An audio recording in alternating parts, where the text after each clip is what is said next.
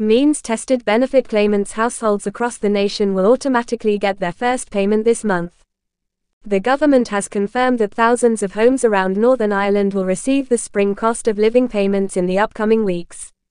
According to the Manchester Evening News, households across the nation receiving means-tested benefits will automatically receive the first payment of £301 between April 25 and May 17. Additionally, households receiving disability benefits will also receive an additional payment of £150 this summer. Who will be qualified for the upcoming payments from the Department of Communities DWP is shown below. Who will be eligible for the full £1,350 cost of living support? According to the DWP, the payment timetable is as follows. £301 first 2023-24 cost of living payment between April 25 and May 17 for most claimants.